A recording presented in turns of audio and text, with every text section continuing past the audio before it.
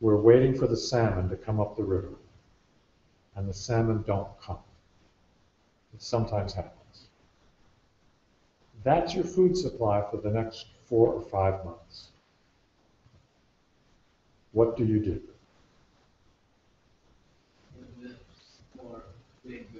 Your only option is to go to the bigger village. You could try and attack them, but you're a small village. They're a big village. They partly became a big village by bringing people in so that they would be too big for other groups to attack. So how do you get into that?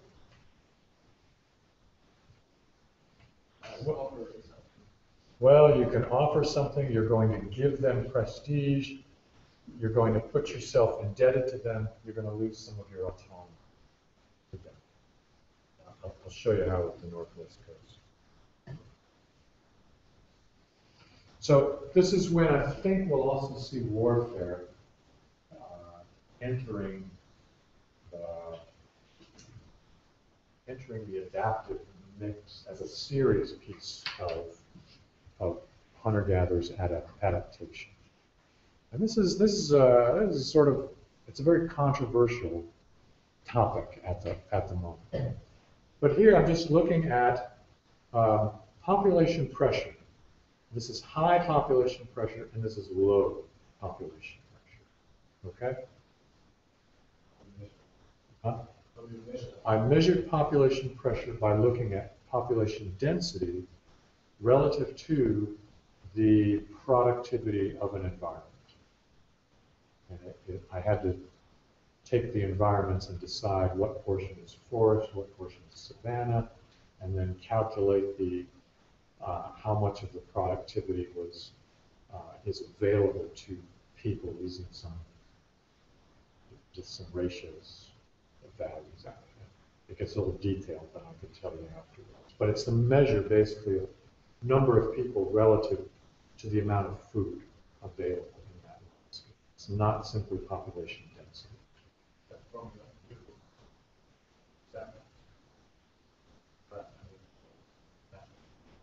It's in the new edition of the book, yeah.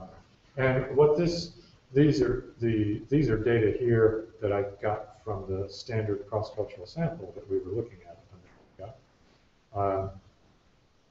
That are graphing. It's an odd variable, but this is the high levels of violence to low levels of violence. So what we see here, if we ignore these kind of exceptions here, there's a relationship between population pressure and warfare, such that you get more violence where you have high population pressure, less violence where there's low population pressure.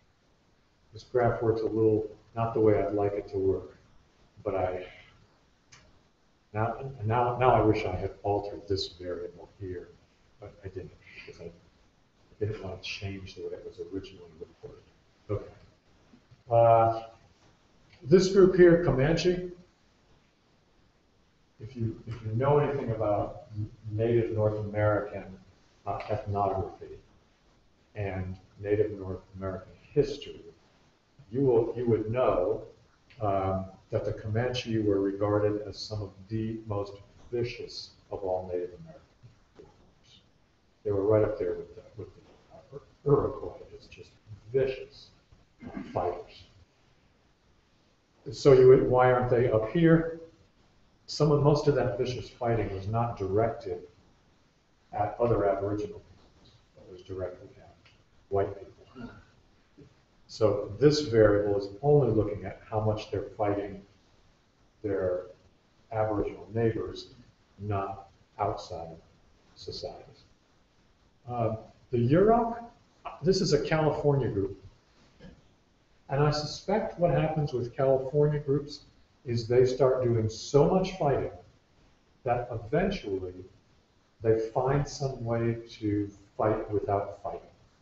They do it through ritual behavior. So we'll see this on the Northwest Coast. Because the level of warfare gets so high, gets so extreme, that people opt to find some other way to compete with one another, but not through warfare. Maybe, I'm not sure.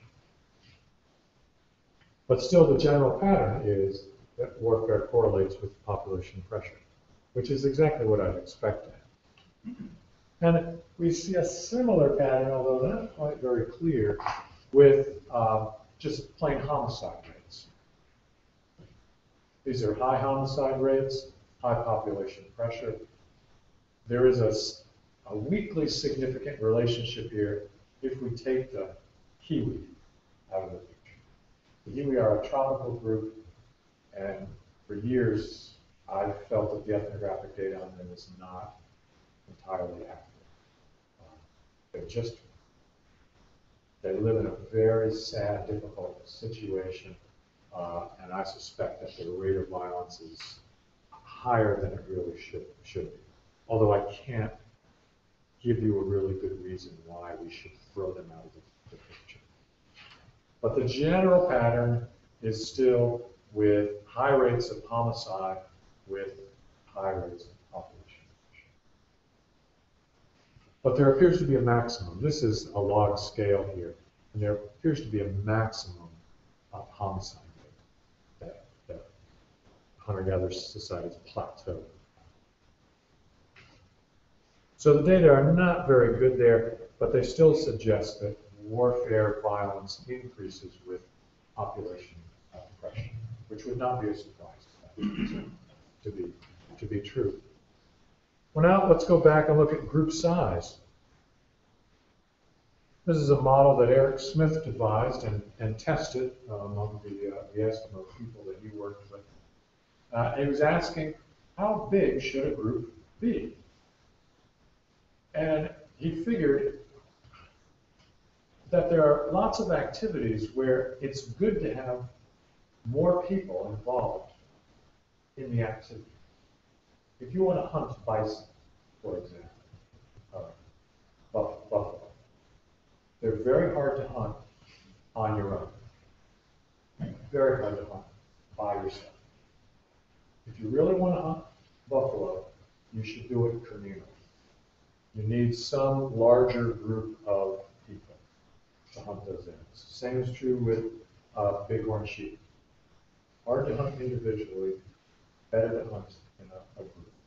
If you hunt in a group, you'll acquire more food than if you hunt individually. And you'll actually have a higher return rate if you hunt in a group. But we can easily imagine, that there's going to be some maximum to that group size. 50 people? Yes, we can hunt. We can hunt bison with 50 people. 1,000 people? We probably won't get any more bison, but we will have to divide that bison up among all 1,000 people participating. So this is what I call the many hands make light work phase.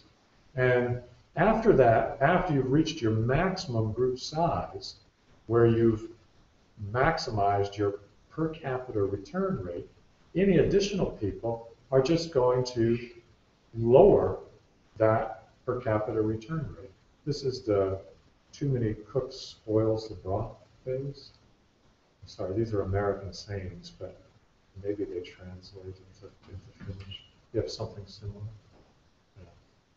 So, yeah, we can imagine that at some part you want to have people, and then you don't want to have people.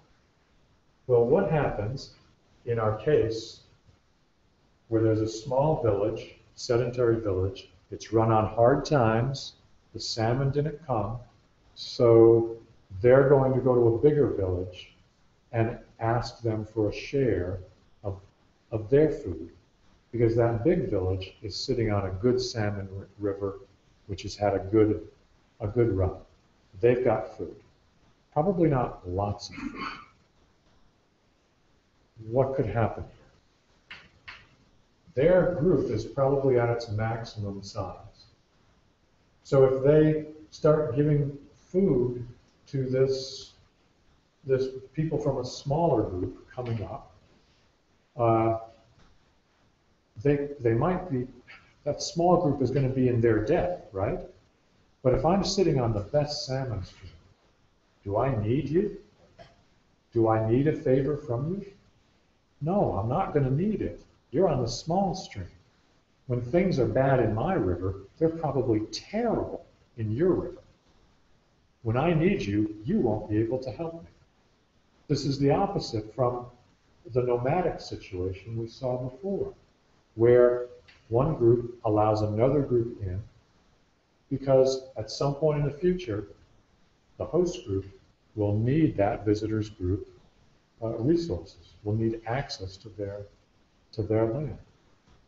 That doesn't happen in the sedentary case, where some villages are sitting on the good locations and they don't need the people from the poor locations. At the same time, they run the risk of warfare from the smaller villages. So this is sort of like tolerated theft. They're going to buy off the smaller group. They're going to give them enough resources so that that group won't attack them. That the cost of warfare will be too high. So you want to give them just enough food. So what can you do in these situations? For people who are coming and petitioning you after your group is already at its maximum size, you can say, okay, you can have a share, but you don't get an equal share. You're going to get less. So that everyone in your village is going to have to take a cut, but they'll still be doing better than the people who are petitioning. In the meantime, the people who are petitioning for food are maybe getting enough for them to survive, so it's not worth attacking this other village. How does this get justified? How does the group sitting on a good food source justify not giving an equal share to the other group? Because they think they're better. This becomes classic Marxist ideologies, where you say the reason we're doing well and you're doing poorly is because, well, frankly, we're better than you. We're more important. We're more closely related to the gods. You're poor people. You deserve what you get. I'm going to give you a little bit of food because I'm a generous person. Even though I'm sitting on a mountain of salmon, I'll give you just enough to keep you alive. And so you won't have any incentive to attack this village. But I'm doing that because I'm a generous person. And that's how they always express it as. I'm a generous person. I'll give you some food. Aren't I a nice guy? Right? I'm a wonderful chief.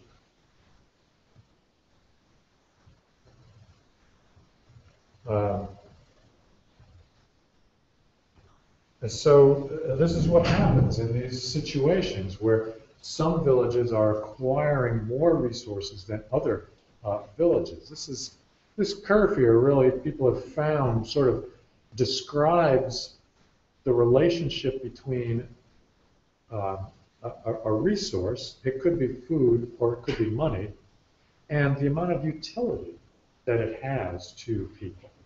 And what they find is that the same amount of a resource, we'll call it X here, has different utilities to poor people, middle-class people, and wealthy people. And it's a bit odd. We can all understand that someone like Bill Gates can afford to give away lots of money, right? Because he's got so much of it. It's, you know, $100,000, yeah, sure, here. I've got it right in my pocket, right? He can give this money away because he's got so much of it. That amount of money means nothing to him. Small amounts of money also mean nothing to poor people. Studies show they actually give more to charity than the middle class people here. they give a greater fraction of their income than middle-class people. Because middle-class people can invest that money. It has greater utility for them. A poor person has no intention to go to college. Why save for college? They'll give the money away. A middle-class person intends to send their kids to college. That money has utility. Can't give it away. I need it. Because it's going to move their kids up. Once you're up here, that same amount of money doesn't have much utility because you've got so much of the resource. It's sort of like tolerated theft, and it's also costly signal. Someone at the very top can signal how powerful they are by giving away lots of resources that actually don't mean much to them, but mean a lot to the people below them. So Bill Gates can give $100,000 to you. It'll make a big difference to you. It's less than euros. But it means nothing to him. Bill Gates buys lots of prestige with it, but it really cost him relatively little. Same thing happens among chiefs in these big sedentary communities.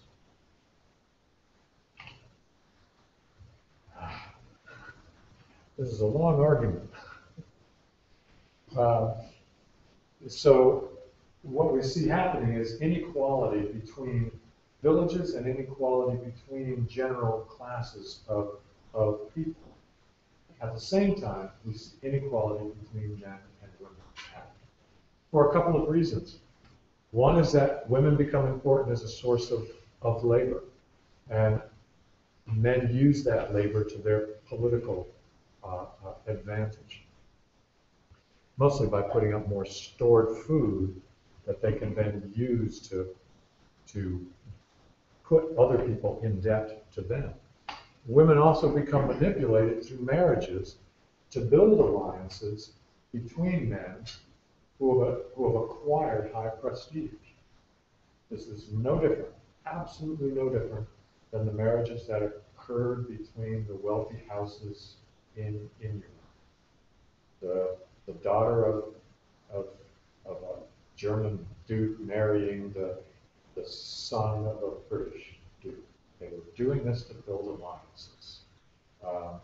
They often never met until the wedding day. No one cared. It didn't matter. You had no say in it. Neither of the people had any say in it because it's about relationships between royal houses and alliances between wealthy, powerful people. So women start to become manipulated through marriages as a way to build alliances between men. The men also start to lose autonomy to the wealthy fathers or brothers of their wife. And I pointed out before that children in these communities tend to become more peer-reared, which has an effect on the culture that they then grow up in. Kids who are peer-reared, who are raised in these age groups, all the 5-year-old kids running around together, all the 10-year-old kids running around together, they tend to become more competitive, to grow up to be competitive, to rely on manipulating others to get what they want, and to be more, their view of the world is more gender segregated. This is exactly the psychology you want if you're going to participate in these sorts of things.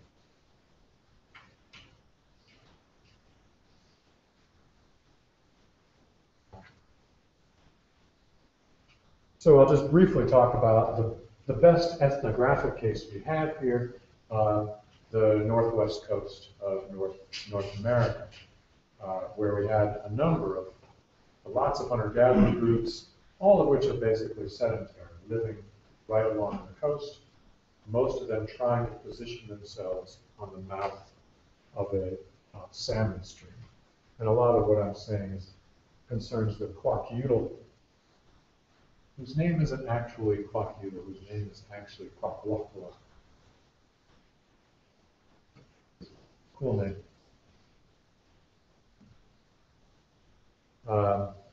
Northwest coast of North America, very interesting environment. It's a wet, temperate forest. The forest can be extremely dense. This is actually not a very good picture. It can be literally impossible to move through this forest. There's so much underbrush and dead trees and vegetation down there. It's extremely difficult to move through it. And it's mountainous. It's flat right here at the coast, and then boom, it's the Canadian Rockies, right there. So the cost of being nomadic in this environment is very high between the forest and the mountains. It's a difficult place to move through it. It's also a very difficult place to find places where you can actually live. It's a very stormy, rocky coast, or it's very steep. There are relatively few places where you can actually inhabit. The folks who lived right along the coast were heavily dependent on marine foods, but especially salmon, especially runs of salmon in the fall. That was their primary winter food. They lived in large sedentary villages, very small territories, with very well-defined boundaries. Everyone knew where those boundaries were.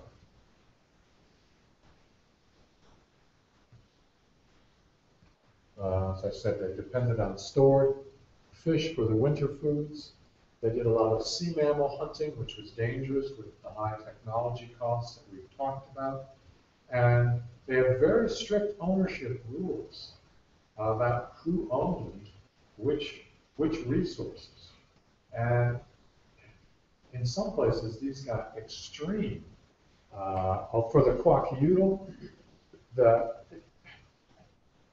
the owner of a whale, it depended on who owned, and it was the chiefs.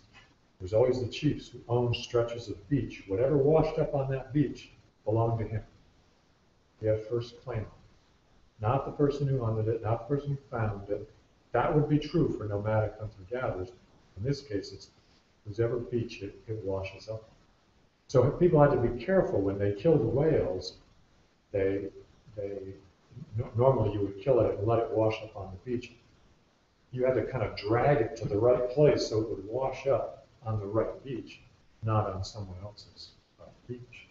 If we went down into California, among some of the California groups, families owned specific acorn trees, the oak trees. They owned specific ones. And sometimes families owned particular sides of the tree. So all the acorns that fall on the north side are mine, and all those that fall on the south side are yours.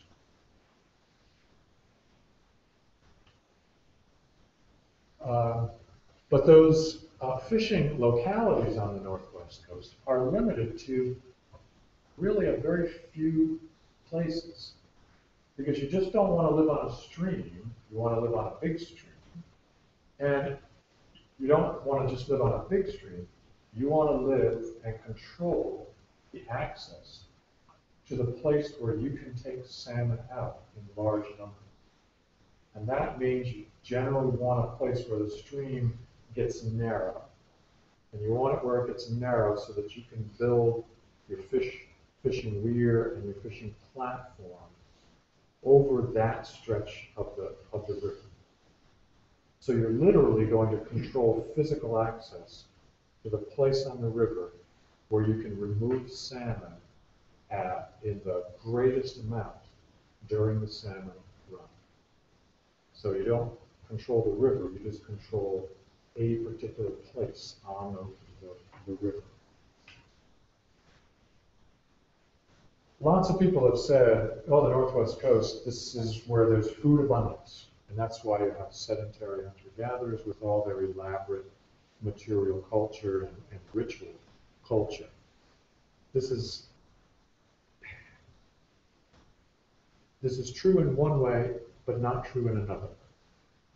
There's a lot of food there in terms of fish, but you have a relatively short window to get it out. Because once the run is passed, it's passed. It's not coming again. Some rivers had several runs, but there was usually just one or two really big ones. Lots of food there, but you've got to get it out and sometimes in just a few days. You've got a few days to get 4, 5, 6 months of food out of the river. That's a huge bottleneck of time. You have to work at an enormous rate of return to get 4 or 5 months of food out in just a few days. So there's an abundance of food there, but there's a catch. You have a very short period of time to get it, and you can only get it at certain places on certain rivers. So there's both a small temporal window, and there's a small geographic window to get to that food. So we see hierarchical leadership on the Northwest coast as individuals compete for controlling these places. Villages compete with villages, and within villages, families compete with families. And it's not just nuclear families. They actually form these larger, among the Kwakiutl, they were called numeums. These are patrilineal descent groups. But elsewhere on the coast, further north, you get these large matrilineal moiety. Oh, funny moieties. That gets difficult. But basically, the village is divided into 2 groups. Yeah, there's moiety. It comes from the French moiety, half. So half the village belongs to one, and half the village belongs to yes. People formed alliances. Smaller villages formed alliances with bigger villages by marrying people up to higher statuses. It was often a lower status man would hire a woman from a higher status family. These marriages were usually arranged. They were negotiated. They were paid for in gifts. This is a man arriving in a Kwakiutl wedding party from another village. Before he gets to his wife for the ceremony, he is going to run through a gauntlet of warriors who are going to beat him soundly as he's running through there. This is the symbolic way of telling him, don't forget your place. We're letting you marry this woman, but you are of lower status. And for the rest of his life, if he wants to keep that marriage, he is going to owe labor to that wealthy family that allowed him to marry one of their daughters. And they're going to tell that daughter, this is your marriage, you're not getting out of it because that wealthy family wants that man's labor. This is a loss of autonomy. That man has lost autonomy, and his wife has lost autonomy. This is a non-egalitarian society, and it forms under these sorts of conditions. Sedentism, high population density, where people no longer have movement as an option to when things go bad. And things invariably go bad. The Northwest Coast is also very famous for its elaborate art and its elaborate ritual culture. These often took place during the potlatches, which you've probably heard about. These big, elaborate feasts. They're competitive feasts. These are feasts that a chief holds, and he sort of expects the other chief to return this feast at some point in the future. And his goal is to make it impossible for him to return, to hold such a big feast, such a huge feast, that you can never return. The word potlatch comes from it's Chinook, which is the trade language. I forget the exact word, but its literal translation is to flatten.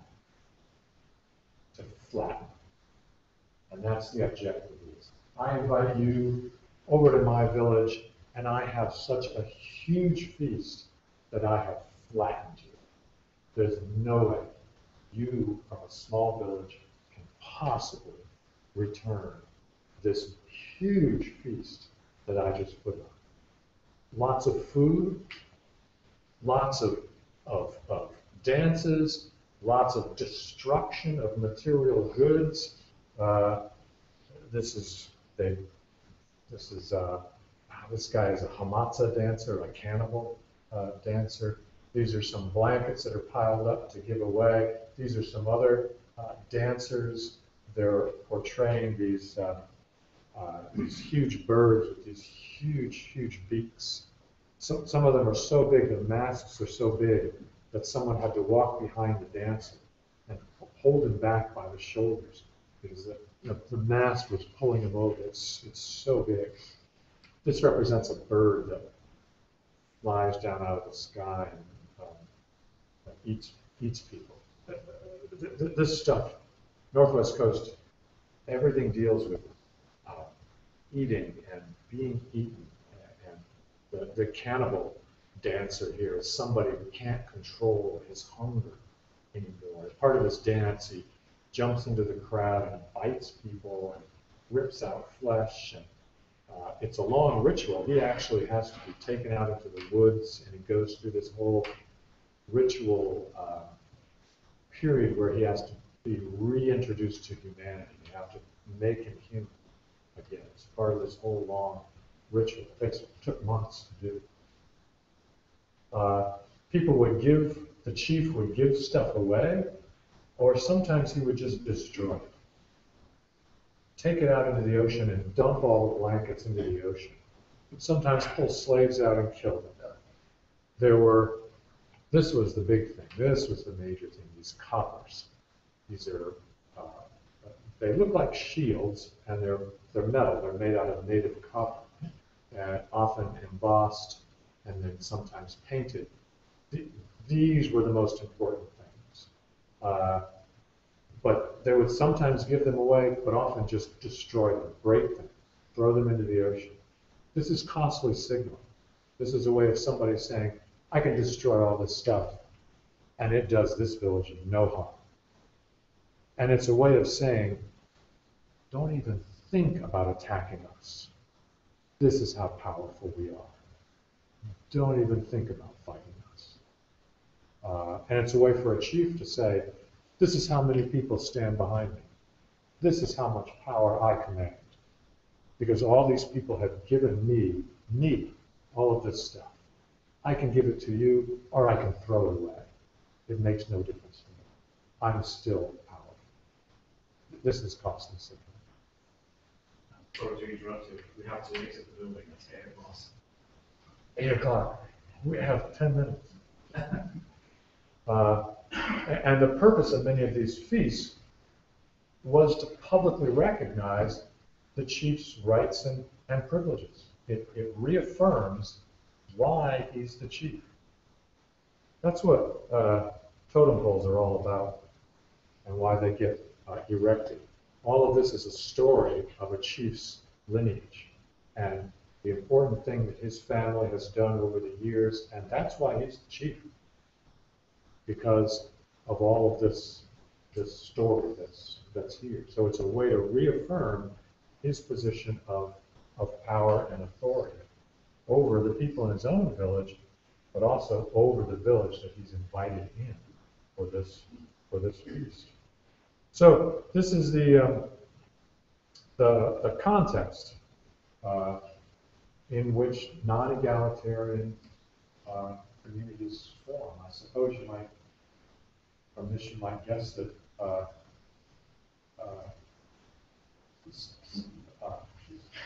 the transition from a nomadic to a sedentary existence was maybe the worst thing that ever happened to the human race. So this is what I'd like to close on, that you can study anything from hunter-gatherers, egalitarian communities, how they function, to non-egalitarian communities. In a way, I think I've learned everything I need to know about about people by studying hunter-gatherers. They're an entry into everything you want to know about humanity. And since much of Finland's early archaeology is hunter-gatherers, that makes its archaeology very important to study. Keep it.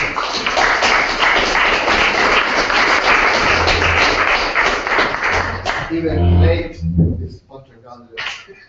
I'm sorry I kept you so No, long. but I mean, not about this late, the late archaeology, I mean, I think, even when you have farming, you still are hunting a lot. Yes, oh yeah, that's strong.